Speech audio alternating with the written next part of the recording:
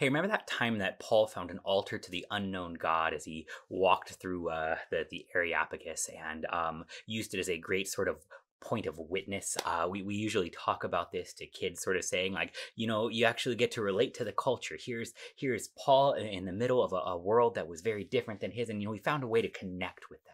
And then he told them about Jesus, and you should do the same. And I mean, it's not wrong, but I think it sort of misses the point of just sort of how debased most of these other altars were. How many of these other gods that were worshipped there were worshipped through temples that had prostitutes, where worship involved sex?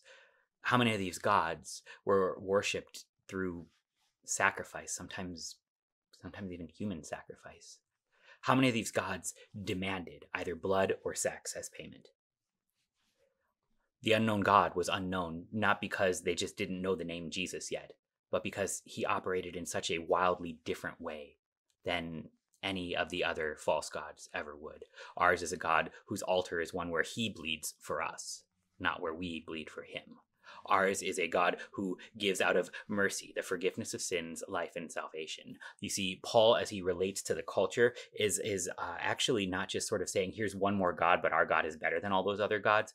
He's saying, here's a God who is so radically different than anything that you have ever heard of, because this is not of the law. This is not of what you give. This is what is given to you. This is our God, who is Christ, who is crucified for you. And this is why he's different. That leaves us then, when we look around and find a pretty similarly debased culture, in a wonderful place, because now it's not simply, can we relate somehow the gospel of Jesus Christ to Game of Thrones or whatever other thing is going on, but rather, ours is a God who is different than the loves of this world, than the things that this world demands. He is unknown to a world who would only want tribute in sex or blood. He is unknown in a world that would only want tribute in terms of works, because he is the God who saves sinners. He is not a God of the pure. He is a God of the unclean, but he makes you clean in your baptism. He is not a God of those who can give the most, but he is a God who gives the most to the least of these. And here, we don't have to fit in. We can recognize that we're going to be unknown, but ours is still the God who gives, and he will even give to a culture